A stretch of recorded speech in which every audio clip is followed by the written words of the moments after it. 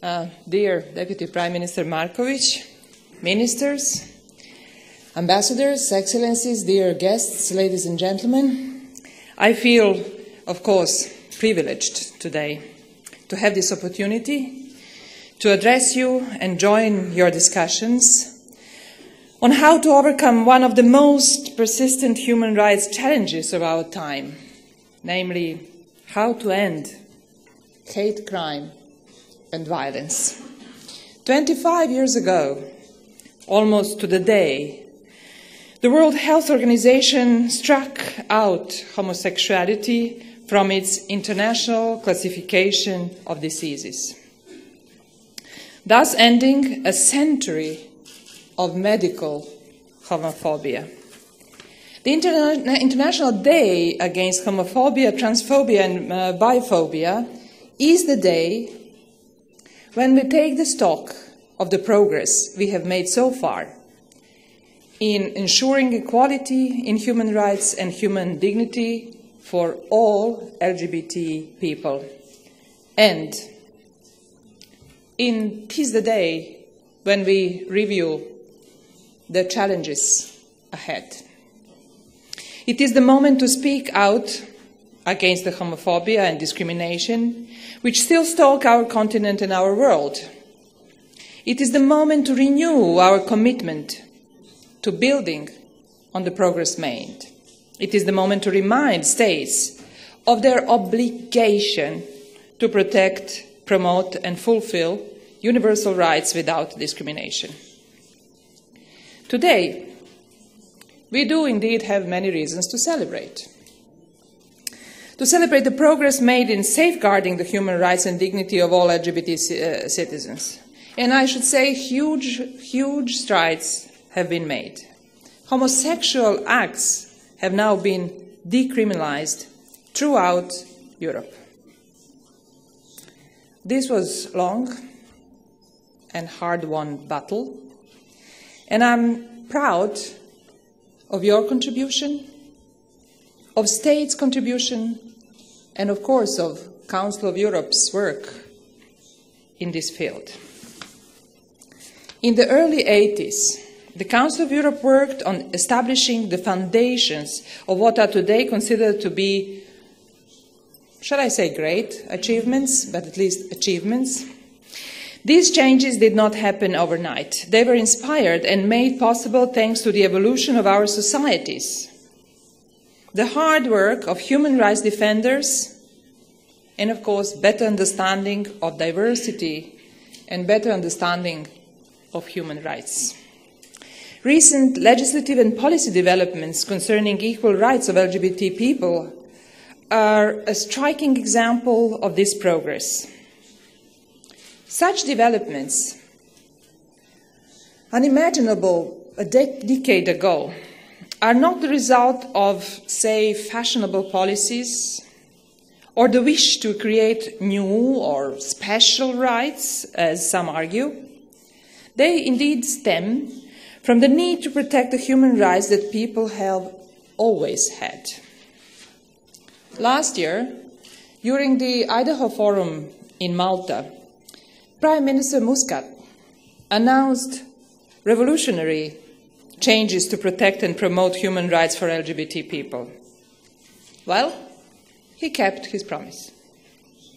Recently, Malta made global news with its groundbreaking law, which allows for a quick, transparent, and accessible gender recognition procedure for trans people and respect the physical integrity of both trans and intersex people. As many of you already know, 5 years ago, the Committee of Ministers of the Council of Europe adopted its groundbreaking recommendation on measures to combat discrimination on grounds of sexual orientation or gender identity. Deputy Prime Minister Markovic mentioned that in the concrete example in use here in our host state. In human rights terms, this was the world's first policy instrument specifically focusing on sexual orientation and gender identity. It was also the first instrument setting out standards regarding the rights of transgender people. It gave the Council of Europe's 47 member states a solid policy tool for combating discrimination and reinforcing the rights of LGBT people. The adoption of this recommendation has helped inspire legal and political reforms. In particular, it has helped member states identify improvements which need to be made to ensure LGBT people do not face discrimination in accessing their human rights. Nonetheless, hate crime and violence persist. Every day we hear of homophobic and transphobic incidents, so-called corrective rapes, forced marriages, physical and emotional violence, family and community rejection, bullying and discrimination against LGBT people. Too often, such a violence remains invisible, going unreported to human rights organizations, state institutions, as well as the wider public. Sometimes these incidents are even ignored by the authorities responsible for protecting the victims. We need to recognize that violence and discrimination against LGBT people are not isolated incidents. They are part of everyday reality that LGBT people face. Bias-motivated crimes have one common element. They are the expression of deep-rooted negative feelings and attitudes towards LGBT people. So let's be clear about this. Neither cultural, traditional, nor religious values, nor the rules of dominant culture can justify criminal acts and violent crimes. This is a fundamental human rights principle enshrined in the European Convention on Human Rights.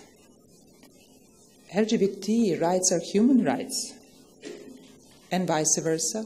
Human rights are LGBT rights. So, what are the right responses to discrimination and violence against LGBT fellow citizens? I'll try to list some of them. First, we need to have appropriate legal and policy framework in place, built on solid data and on a better analysis of bias-motivated crimes. Second, we need to make sure that the professionals, including law enforcement officers, have the necessary skills and knowledge to respond to hate crime. Third, we need to ensure that victims are aware of their rights and can trust the authorities to enforce them. Fourth, and finally, political leaders. Political leaders must show political courage.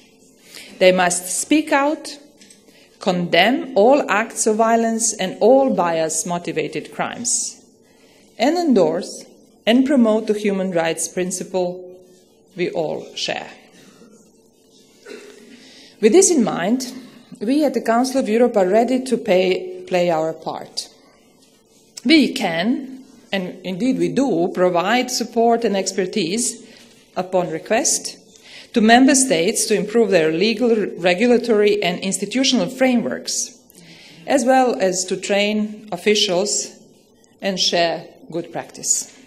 We are supporting dialogue and cooperation between governments and LGBT civil society organizations. We are promoting awareness-raising measures in favor of the human rights of LGBTI people and of our common standards. We do so through cooperation with our partners, such as the EU, the OSCE, the UN, and civil society organizations, to ensure that we share a common approach and that our work has a stronger impact. Let me take this opportunity to welcome the efforts made in this area by our host country. Montenegro has shown its strong commitment to tackling violence and discrimination through this conference, through many measures, but notably in the framework of its national strategy for improving the quality of life of LGBT people. Ladies and gentlemen, dear friends, progress, as we see, has been made. We are heading towards guaranteed universal human rights for everyone, regardless of their sexual orientation or gender identity. But the road ahead is a long one.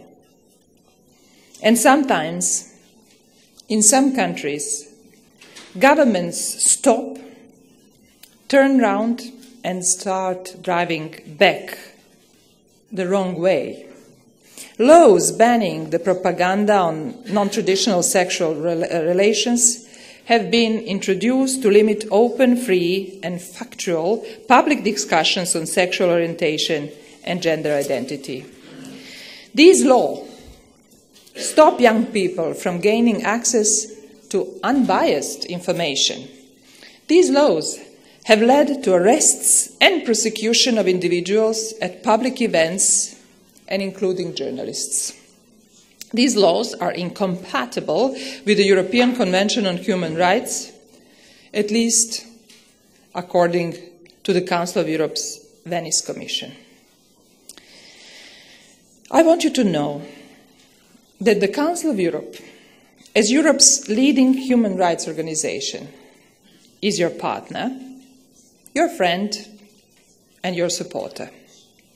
We will spare no efforts in combating discrimination, in challenging stereotypes, in standing up to violence and hate crimes.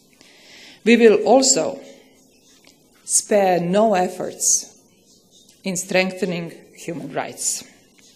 With your help, we will build a Europe where our lesbian, gay, bisexual, trans and intersex fellow citizens feel safe, feel free, and feel equal. So we must prevent Europe from backtracking.